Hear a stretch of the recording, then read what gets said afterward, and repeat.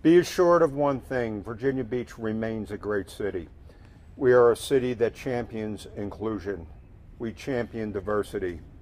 We want to be welcome to anyone who wants to live, work, or play in our great city.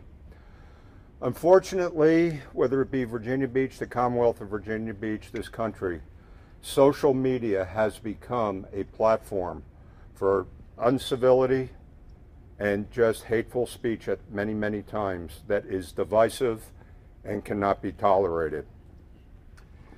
Moving forward, I'd like to read a statement that was acknowledged by a majority of our city council.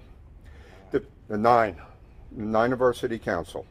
The Virginia Beach Human Rights Commission was founded to institute, conduct, and engage in educational and informational programs for the promotion of mutual understanding and respect among citizens and the fulfillment of human rights.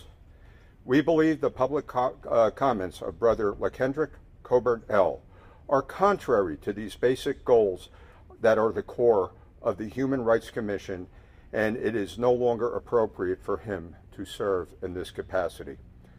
This statement is signed by myself, Vice Mayor Wood, Council Member Jessica Abbott, Michael Berlucci standing behind me, Barbara Henley, John Moss, Aaron Rouse standing behind, and Guy Tower and Rosemary Wilson.